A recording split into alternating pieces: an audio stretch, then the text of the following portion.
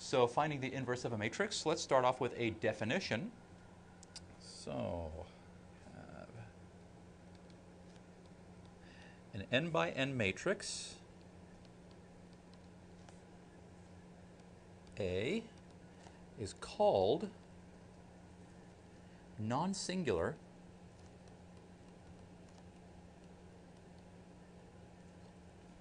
or invertible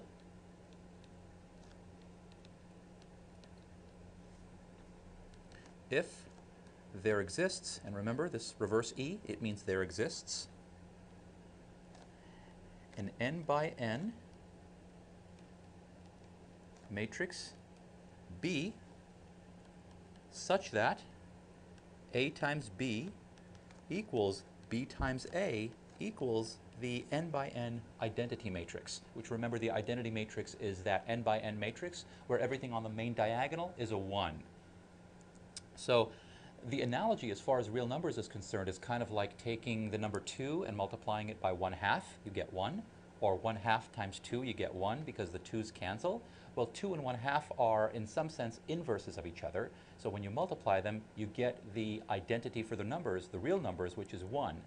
Well, the analogous identity for matrices is the 1 and along the main diagonal. So this is the definition. An n by n matrix A is called non-singular or invertible if there exists an n by n matrix B such that this holds. A times B equals B times A gives you the identity matrix. Okay, so B is called the inverse.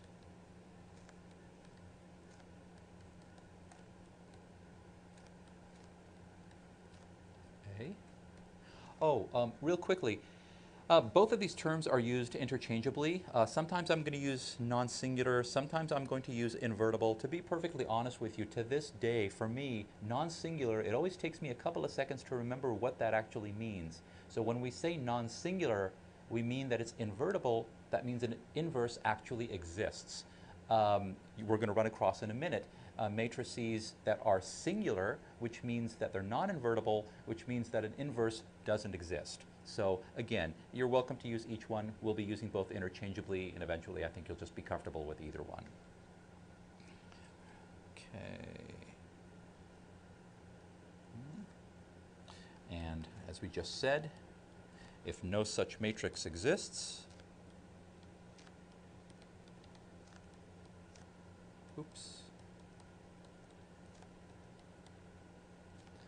then A is singular or non-invertible. I think some of the confusion comes from the fact that sometimes we use non-singular and invertible and singular non-invertible. Okay, so let's just take an example. A nice little 2 by 2. We have 2, 3, 2, 2. This matrix right here.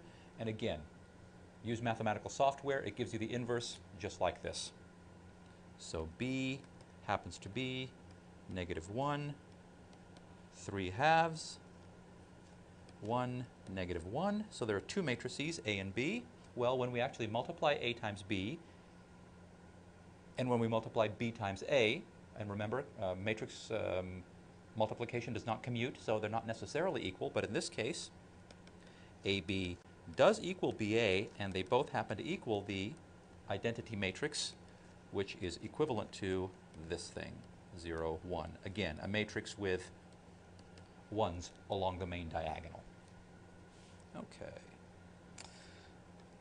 If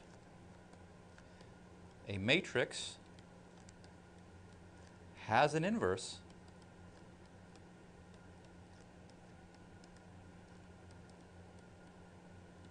the inverse is unique. Again, you can't have 2 or 3 or 4 different inverses. You only have one. We won't prove this, but it is a very, actually it's a rather quick proof, but we won't worry about that. We're concerned with using this idea as opposed to proving it. Okay, let's talk a little bit about notation. We want to denote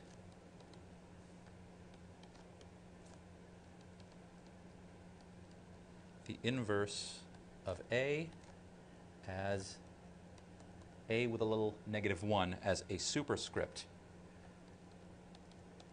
And B, which means nota bene, which means, notice this very carefully. This is symbolic, okay?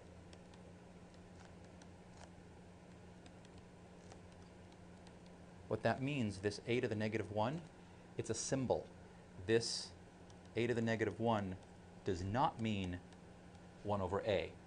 This doesn't work for matrices. It's not defined. This is strictly a symbol that we use. Sure, you're used to seeing numbers like 2 to the -1, which is equivalent to 1/2. You just flip it. That's not the same here. We use the same symbolism, but it is only symbolic. It doesn't mean take 1 and divide by a matrix. Division by a matrix is not defined. It's not even something that we can deal with. But so bear that in mind. Excuse me. Now let's list a couple of the properties of non-singular matrices. And again, non-singular means invertible, ones that actually have an inverse. And recall again, we're talking about square matrices, n by n, 2 by 2, 3 by 3, 4 by 4, and so on. We don't speak of inverses of other matrices. Okay, property A.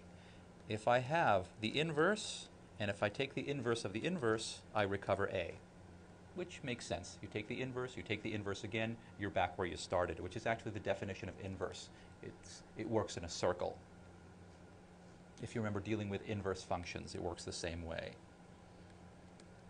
B, if I take two matrices, A and B, and multiply them, and then take the inverse, I can actually get the same thing if I take the inverse of B first, multiply by the inverse of A. And notice the order here. This is very, very important. Just like with a transpose. When we did A times B transpose, that's equal to B transpose times A transpose. This same thing here.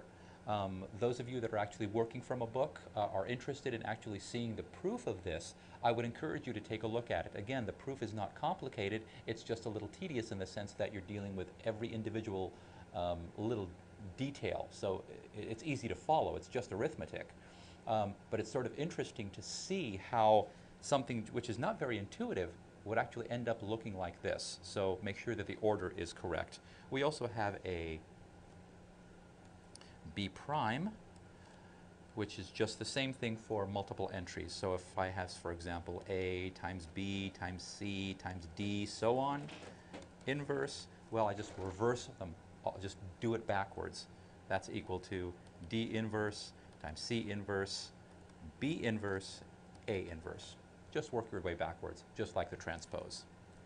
And C, our final property, if we take a matrix and take the transpose of it, and then take the inverse of it, well, what we can do is just take the inverse first, and then take the transpose. In other words, the transpose and the inverse are switchable. Okay. Let's see what we